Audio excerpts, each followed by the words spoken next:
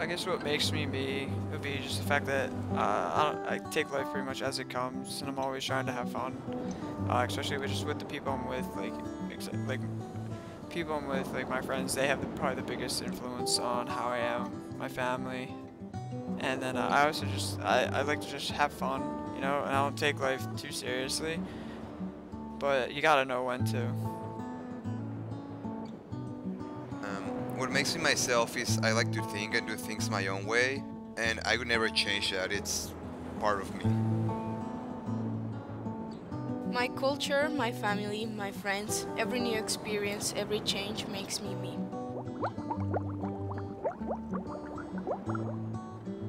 Makes me myself is I like to think and do things my own way, and I've never done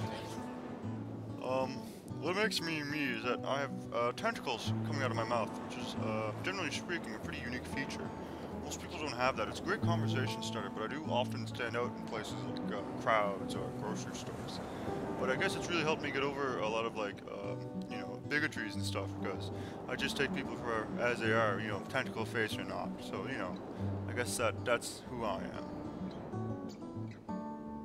I'm free, I like to relax and have a good time and just like be myself. That's what makes me me.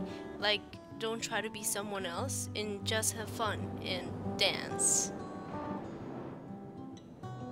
I guess what makes me me is like I just go with the flow. Do whatever I feel like I'm doing at the moment, very type B personality. I don't really have a schedule. I just do what I gotta do at the moment.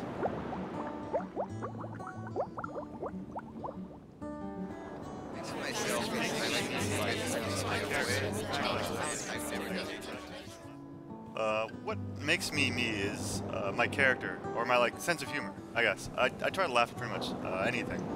I feel it's important to laugh and enjoy yourself as much as you can, because if you don't, then there's no one really gonna help you to laugh or enjoy things, I guess. And it's important to laugh at things to just have, I guess, kind of power over it, to get over it type of thing.